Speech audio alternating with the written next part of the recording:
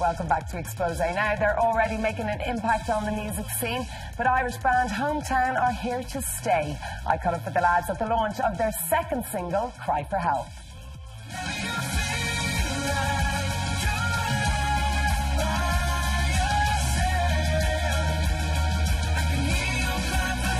Lads, congratulations, second single. Did you think you'd come here? No, it kind of flew by, to be honest. Where I Belong went to #1, and then like the next couple of weeks it was just like, yeah, even another single coming out. We're like, what? We have? So yeah, Cry for Help is out now on the 27th, so just can't wait to get it out there. Hopefully this keeps happening. Hopefully. You know, #1 after #1, and I don't know. We'll see what happens. You know. As I just said to Louis, you're Ireland's only boy band right now. I suppose we are, you know. So we're the best. No. Yeah. What was the thing I made up the other day? I said to you the other day. The best Irish boy band now, currently going. We're the only one. You're getting all big-headed and everything. I'm only joking. I was not there when they discussed this.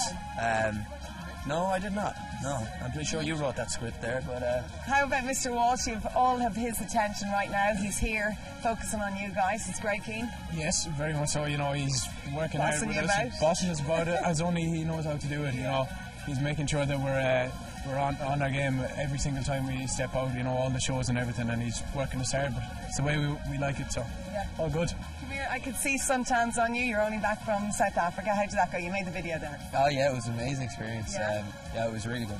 We couldn't believe it. Yeah, I got the best time. Yeah. I got some cream in my pocket. You're gone blonder anyway. Just a little bit, yeah, just a little bit. The sun did that. Yeah, that was the sun. That was the sun. Tell us about the video before we see it. What are you doing in it? Are you rolling around the sand? What are you? Well, we shot two of them. We shot Cry for Help, and then we redid Where I Belong for UK release. But Cry for Help is a little exclusive. We're set on kind of top of a mountain, so I'm not really a fan of heights, and wasn't most comfortable playing guitar on top, and the wind came in and like caught into the hole of the guitar, and I nearly fell off the side of the cliff.